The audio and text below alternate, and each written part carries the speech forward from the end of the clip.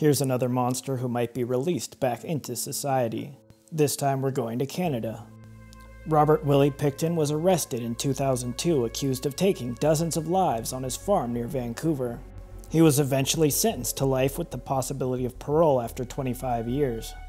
For years he had been luring women to the farm that he had converted into a party spot called the Piggy Palace Good Time Society, where he would do evil things to them, and there was some truly horrific evidence against him. A warning was even issued to the public that the remains of victims may have been mixed in with the pork that Pickton had sold. As is often the case, there had been multiple opportunities to stop the horrors going on at the farm, including a woman coming forward who Pickton had attacked with a knife in 1997.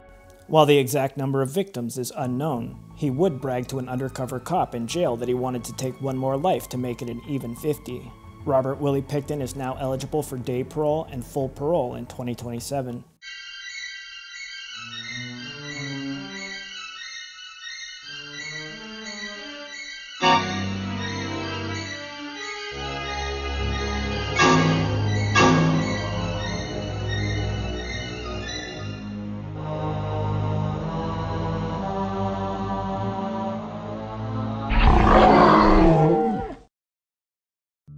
On the eastern coast of British Columbia, hidden beneath the tranquil facade of a pig farm, lies one of the darkest chapters in Canadian history.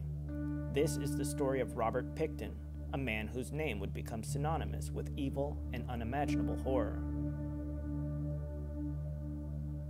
Robert William Pickton was born on October 24, 1949, in Port Coquitlam, British Columbia. Raised on the family pig farm alongside his brother and sister, Robert's early life was marked by hard labor and isolation. Their mother would often send them to school in clothes filthy from working on their farm, which led Robert to be called Stinky Piggy by his peers. Despite his mother's domineering nature and indifference to her children's hygiene, young Robert was close to her, perhaps to have a defender against his abusive father.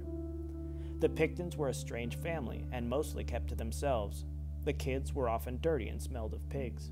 Robert especially was said to have been quiet and always off in his own world. He struggled in school and after failing the second grade was moved to a special needs class.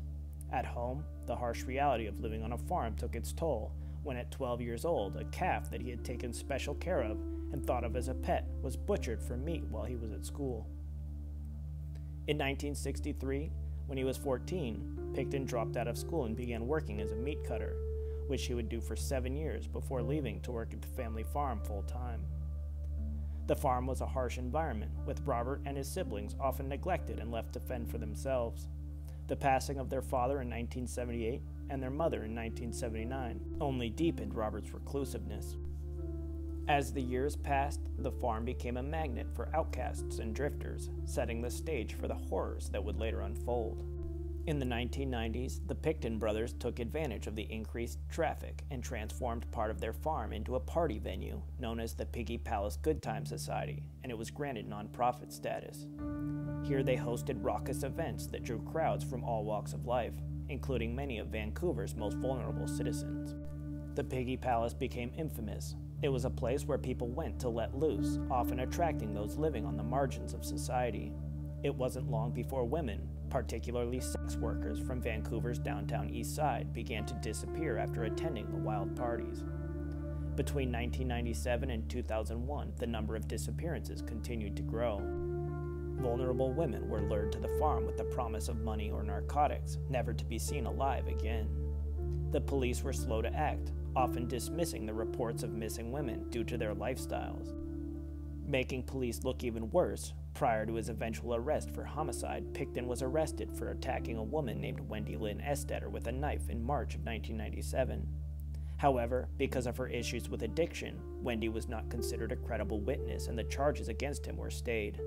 The indifference to her claims foreshadows the eventual horrors that would take place in the following years. The methods used by Pickton were brutal. Typically, his victims were either strangled or dispatched with a knife, and then their remains were put through a wood chipper and fed to his pigs or sent with animal parts to a nearby rendering plant. One of the most horrifying aspects of the case would come out in 2004 when the health minister issued a warning to the area that Pickton may have also mixed human meat in with the pork that was sold to the public. Among the dozens of victims, 6 women stood out in the trial that ultimately would convict Robert Pickton. Their lives, though tragically cut short, are remembered by their families and the community. The first known victim, Marnie Frey, was born on August 28, 1973 in Campbell River, and spent a good portion of her childhood camping and fishing with her dad. Unfortunately, she fell into addiction and left high school in the 11th grade. At 19, she had a daughter, and she did whatever she could to earn money on the streets of Vancouver. She was last seen in August of 1997, and her family was left to wonder what had happened to her for years. When police finally raided Pickton's farm, her DNA was found on a wood chipper, and her jawbone and some teeth were the only pieces of her found intact. Brenda Wolfe was born on December 25, 1957 in Lethbridge. Her vice was alcohol, and her dependence stemmed in part from the abuse she suffered at the hands of her father's family. Drifting to Vancouver in 1996, Brenda worked as a waitress and bouncer at the Balmoral Hotel, but continued to have problems as her common-law husband also mistreated her. Brenda vanished in February of 1999. A partial skull and some bone fragments were all that was recovered. Georgina Papin was born on March 11, 1964 in Edmonton. She was a devoted mother of 7 children.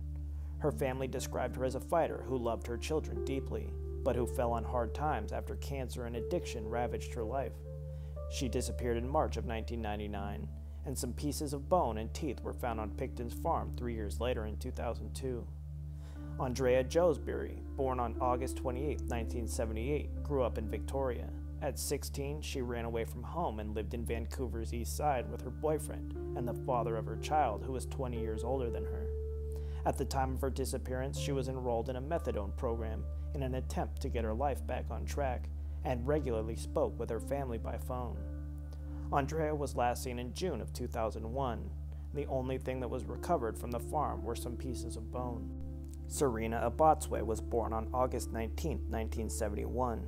Despite a tumultuous childhood in the foster care system, starting at just 4 years old, she was known for her resilience and kindness.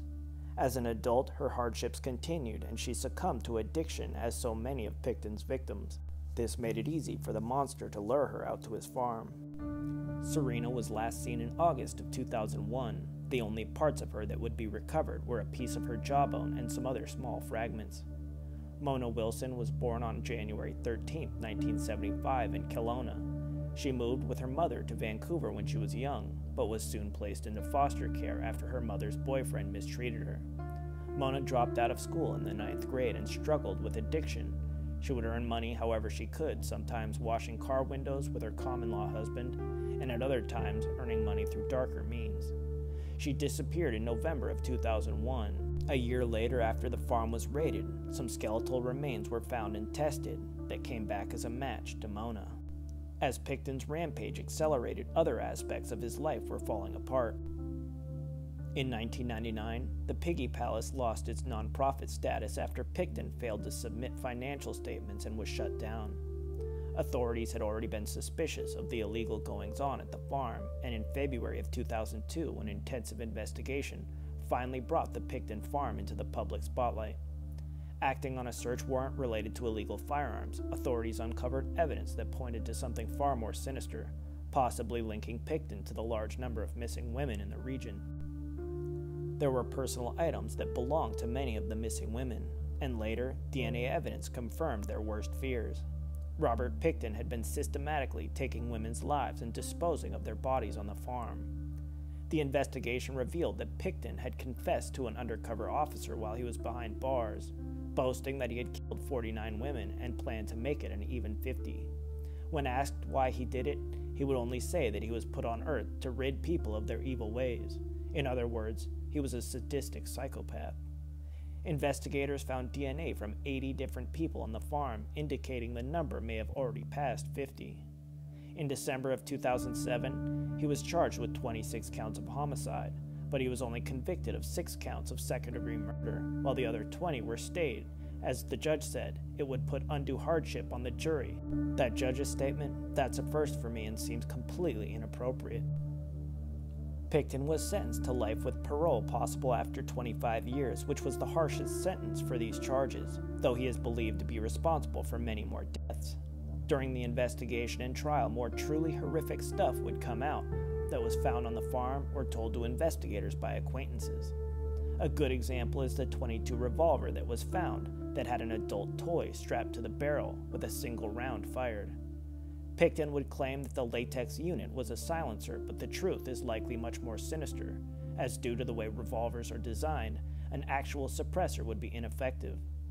A syringe was found that was filled with a blue liquid. Robert had told a friend that opiate addicts could be easily dispatched by injecting them with cleaning products, and this could have been what he had used to do so. It seems like his depravity knew no limits, and even if he had not sold human flesh as pork, the fact that he fed his victims to his pigs tainted any meat from the farm in the most disturbing way possible. The aftermath of Pickton's crimes left a community shattered and grieving. Memorials and vigils for the victims became places of mourning and reflection, highlighting the tragic loss and the systemic failures that allowed such atrocities to occur. Today, the Pickton farm stands as a haunting reminder of the evil that can lurk in the most unassuming places. The legacy of Robert Pickton is a dark stain on Canadian history, a tale of unimaginable horror and a somber reflection on the vulnerability of the human condition. But the story might not be over. In 2024, Pickton became eligible for day parole, though it has not been granted, and some Canadian politicians are pushing for a change to the law so that sentences can be run consecutively in cases such as Pickton's. Under the current laws, he will be eligible to apply for full parole in 2027, 25 years after his 2002 arrest, which is unthinkable after what he has done. And it seems that the other inmates agree. In May of 2024, the 74-year-old was attacked at the Port Cartier facility by a 51-year-old inmate using a broken broom handle, and he had to be put on life support. At the time of writing, Pickton is in a coma at a Quebec hospital and is not expected to survive.